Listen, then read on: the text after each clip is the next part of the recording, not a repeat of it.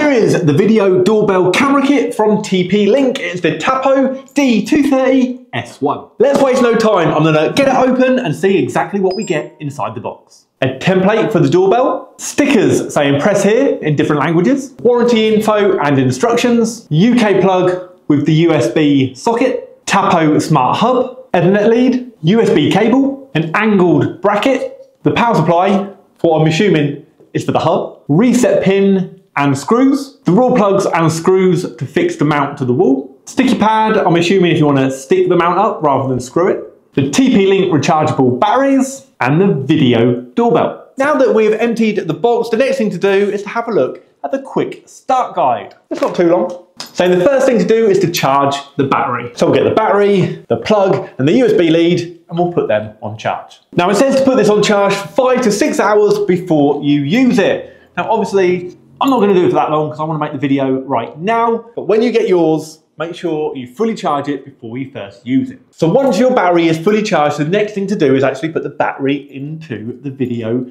doorbell. Now I think I called this a reset pin earlier, but I've just read it's actually to detach the bracket from the back of the TP-Link doorbell. So all you do, get your pin that is supplied, put it in the hole at the top, press down, and then the back should come off, just like that. So you can see that the battery is going to go in there, and this will be your standard bracket that you screw to the wall. And then if needed, you can use the angled bracket, which looks like a wedge. You can screw those together and then screw both back to the wall if you need that angle when it's on the front of your house. And if you're just sticking it on, that's your sticker. You'd stick that on the back and then just stick that straight to a UPVC door frame. So this is the actual battery. When you plug it in, this little white line is actually an LED. So it will glow red if it needs charging, and it will go green when it's fully charged. Now mine is still on the red, but I think it will work enough for us to do this demo. So in goes the battery.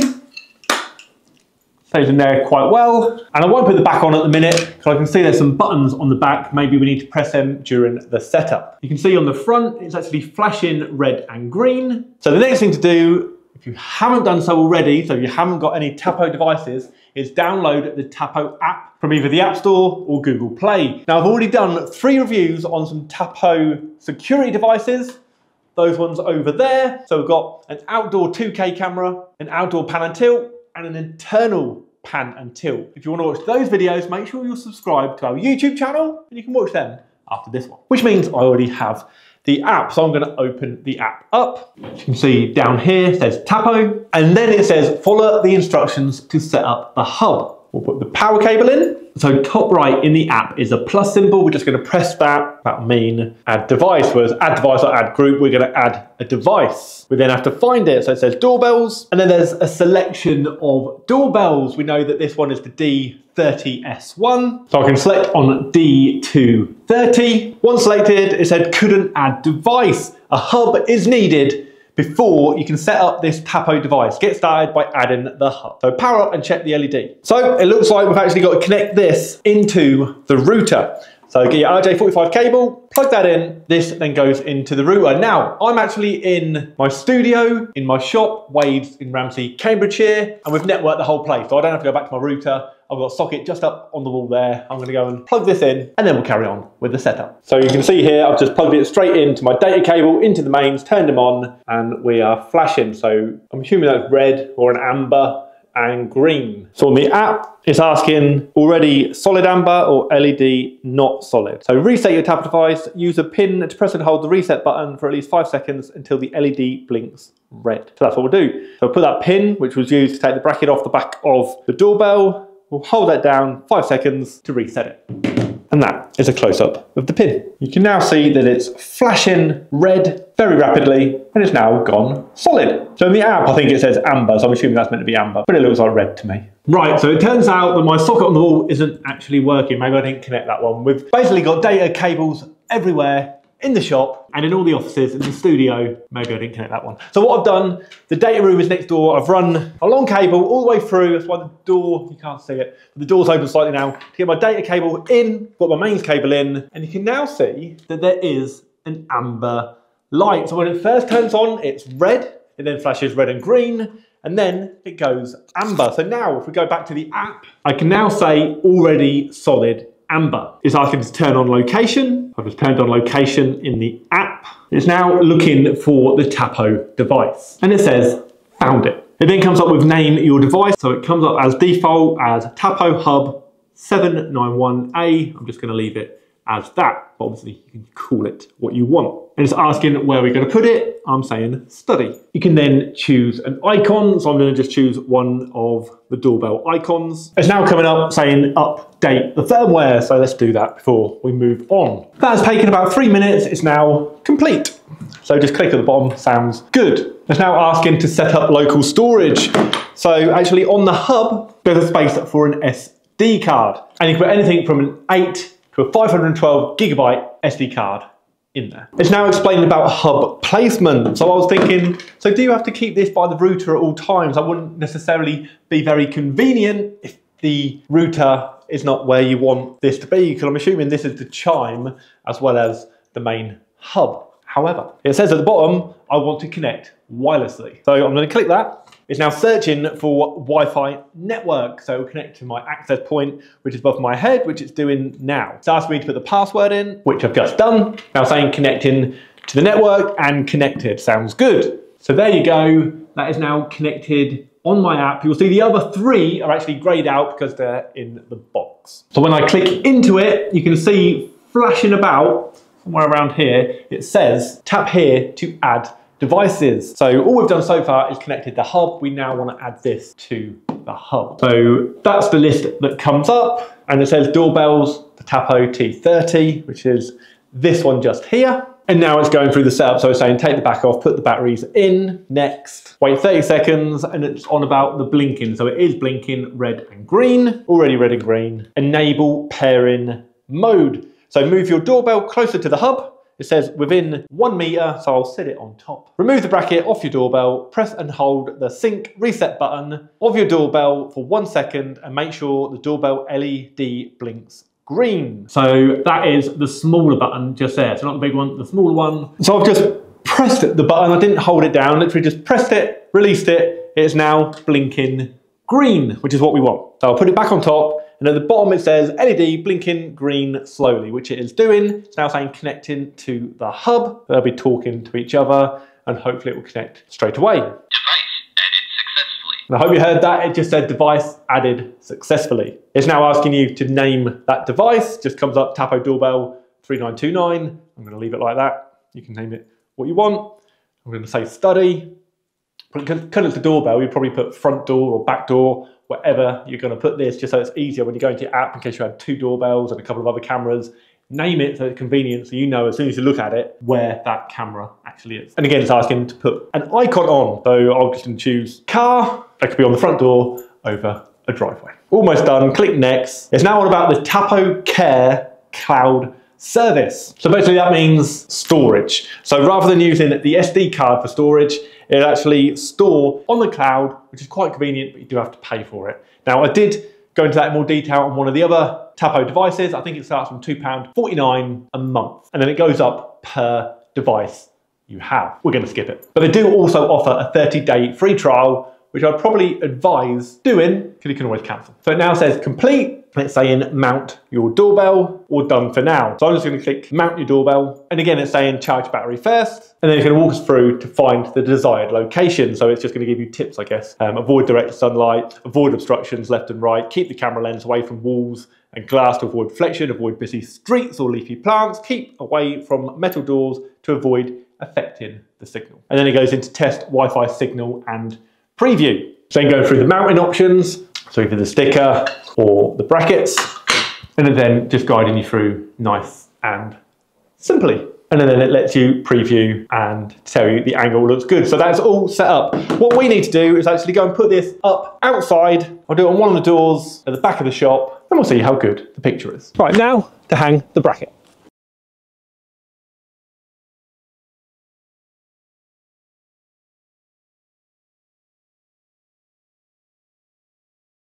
And there we go. Right, so everything should be working. If we press the doorbell, hopefully we'll get a notification on the phone. And there you can see at the top, doorbell ringing. So if I was quick enough and pressed it, you can then see what actually happens. So you've got voice call and quick response. So if we do voice call, we can then talk through the phone and that will come out the doorbell. We can end call, and now I just want to show you what the quick response was all about. So if I press it again, it's coming up like this. It was actually buffering. That's my Wi-Fi connection, and you can have it say this. So I can click on that.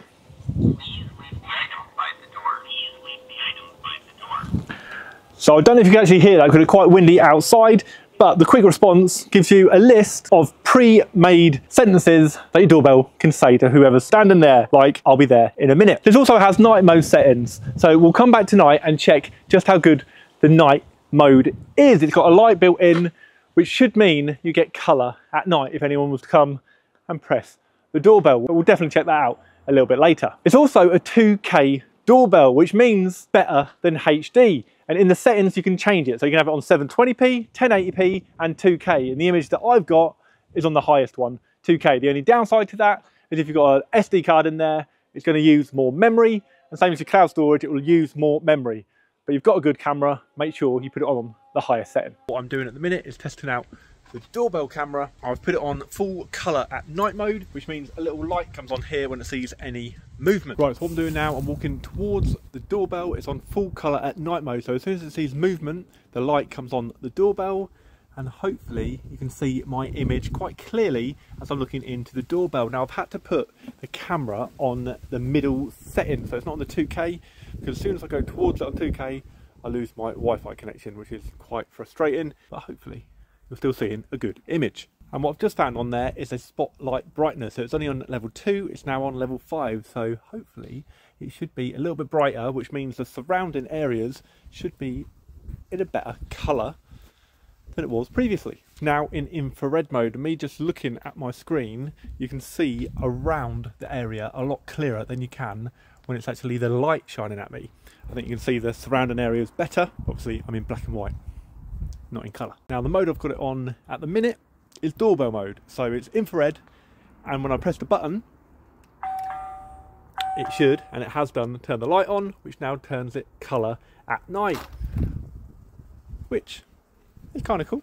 I'm testing the picture during the day. Annoyingly, it's chucking it down with rain, so I'm just going to wipe the front of the camera to get all the rain drops off. But I just want to show how clear the image is during the day. We've done the night mode, done that test, but you can see it is a good, sharp, colourful camera with quite a long range on it. Obviously I can only go back to the trees, and you can see me over by the bushes, and if I walk all the way over here, you can see me. So it's got quite a good wide viewing angle.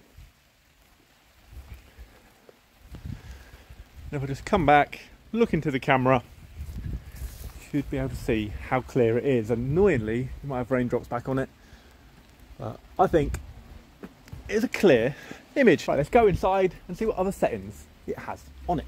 I'm inside, out of the rain, and I just wanted to clarify that the hub, which is also the chime, doesn't need to be hardwired into the router, only for the setup. So the whole tests I've been doing after I've had it wired in, I took that cable out and it's all been working fine. So it does work perfectly from wireless, but if your router is near, you can have it hardwired as well. So I just want to show you a couple of other icons on the app. When you tap the screen, it comes up with shortcuts. So you can click this bit what says 2K 5 megapixel, and then you can easily change to 960p or automatic. So you want to try and keep it on 2K if possible for the better picture. You've got over here your auto setting. So that goes from day mode, night mode, and auto. This button here makes it to large screen. My phone's on auto rotate, so I can actually just move my phone and it will do it anyway. If I tap it again, this one over here gives you multiple cameras. So if you've got more than one camera set up, you can have them on the screen at the same time. Other things you can do, which are pretty cool, is you can talk. So you simply press the talk button and then you hold down and you can talk directly into it. This is without anyone pressing the button first. So if you've seen someone standing out there, you can talk directly into your phone and it'll come out the microphone on the doorbell. So you can also set up detection. So this gives you alerts directly to your phone, and you can do it for various things. So motion detection. So be careful with motion detection, especially like where I was out there because of all the bushes and everything. When it's windy, you'll just get that motion alert all the time. If it's pointing onto a road, cars go by, you're going to get a notification. So be careful what notifications you use. Motion detection is fine for some areas, not for others.